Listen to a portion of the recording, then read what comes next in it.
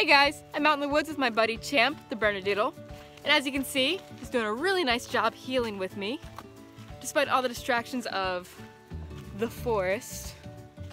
Go buddy, good job. So I'm just healing him in here, because I like to heal my dogs into the hike before I release them. But most of the time on the hikes with my dogs, they are free to roam, they're on break. So what I'll do to tell him that it's okay to roam is I'll have him sit. Good boy. Stay.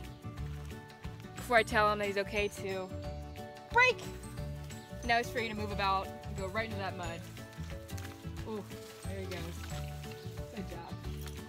And he gets his freedom, he gets this time to roam and sniff and explore and do dog stuff because I know that if I ask him to come, good boy, he's right back to me, covered in mud. Sit at my feet. I can grab him if I need to, leash him up. But with that knowledge of recall, of healing, of downstays, of all the stuff that we worked on with him since he's been with us, he earns freedom. He earns the ability to have a much bigger life than untrained dogs. Hey, break! Go on, buddy. Break! Go! Go!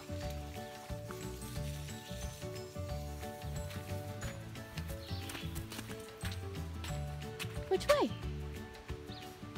Break!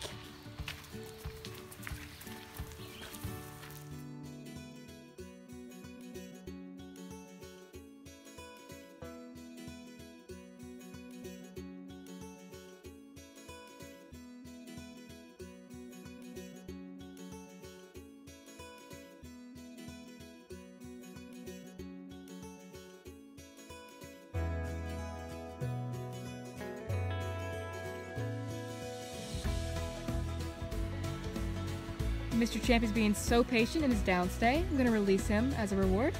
Play in the water. First I'll say his name. Champ! Good boy. Have his attention. Break! Good boy! Go on.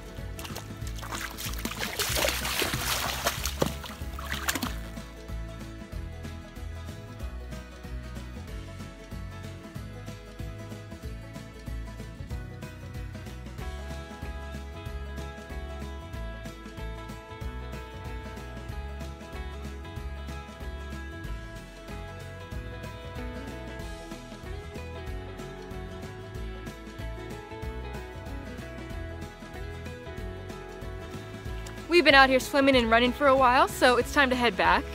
Now, as I started to turn around and go back to the car, Champ naturally put himself right by my left leg and heel.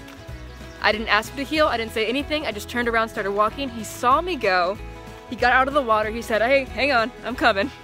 So he knows the expectations so well that I don't need to say a single word. It's just pattern that the human goes, you go with her. Good job. Good boy. This is going to transfer really nicely to his family, and they'll be able to enjoy him the way that I do. Hiking, going downtown, having adventures. He's going to have a really nice life. Aren't you, buddy?